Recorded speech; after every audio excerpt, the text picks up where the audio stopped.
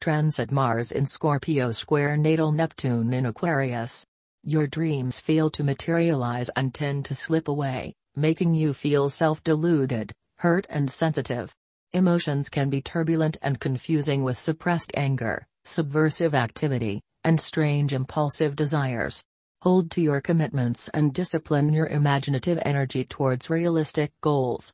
Exercise care with drugs, alcohol, poisonous substances, and psychic advice, as you can be overly sensitive at this time. Analyze your situation with reason and seek second opinions. Your trust can be shaken through sudden changes of attitude from others which can affect you.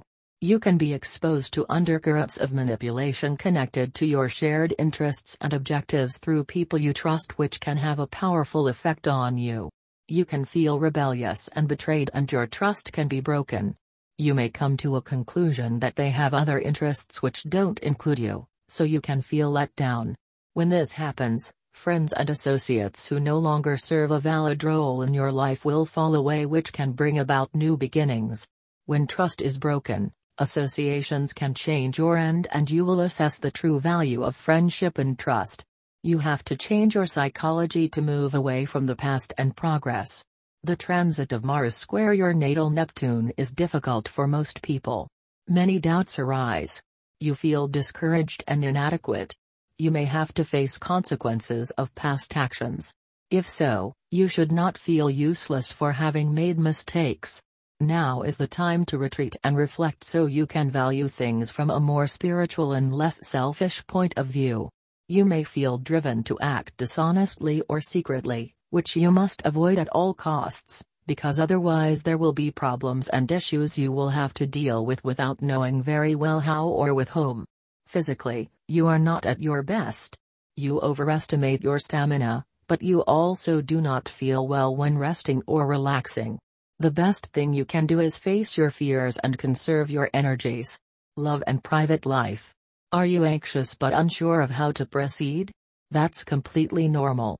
Try to do as little as possible, even if someone has hurt you or expects you to make a decision. Your predicament is complex and murky, and you could end up becoming more entangled. Try to understand how the present situation could come about, what you contributed and why. Be patient and allow things to develop at their own pace. Do something for your own well-being instead. You could watch something inspirational or read a good book. You could also immerse yourself in the quite different, possibly even more beautiful, world your own imagination, without necessarily having to take on an active role yourself. Let others be active for you and make sure you gather enough material in the form of films, books and magazines. If you like to meditate, this would also be a good option. What do you believe in? What gives you strength? Your partner might find it difficult to relate to your spiritual side. If that is the case, you'll just have to accept the situation because it's not within your powers to change it. Might you also enjoy lying in the bath listening to beautiful music? Make sure that you look after your own needs, irrespective of other people's expectations. The situation will soon become clearer, and you will still have enough time to act. If you resonate with this reading, don't forget to subscribe.